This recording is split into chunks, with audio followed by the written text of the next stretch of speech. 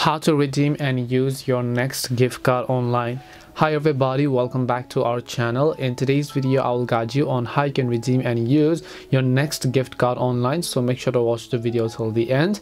In order to redeem and use next gift card online, first of all, simply make sure to open up your browser like this, and then you just need to go to the next official website, which is next.co.uk. I will also have a direct link down in the description box. When you go to next.co.uk, you're going to land on this page where first of all you have to simply add all the products that you want to buy to your cart. So let's say you like this product over here, you can simply select them and then you can just go ahead and then add them to your cart. So I can just select this product, let's say for example. Once I've done that, all I need to do is simply add them to my bag like this. Once I've added them to my bag, first of all I'll click the bag icon or the checkout button. You can directly go to checkout, but to review it you can just click the bag or the cart icon here, and then you can review the products and then just click on the checkout button. Now once you go to checkout, what you want to do is right over here you'll be able to see all the delivery addresses and so on. So just make sure that your delivery address is actually correct, or you can also choose to pick up from store.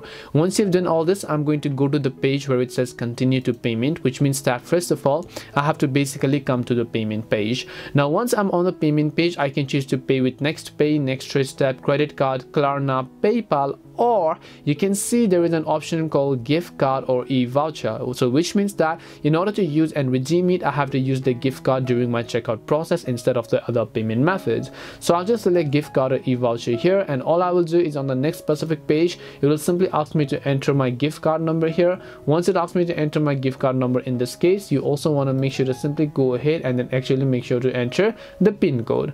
Once you make sure that both of the details are correct, click on the add gift card or e-voucher button. Depending upon the value of that gift card, it's going to be successfully redeemed to purchase the product that you chose over there. And that's it on today's video on how you can use and redeem your next gift card online. Hope this video was helpful to you guys. If it did help you, make sure to leave a like and subscribe to the channel.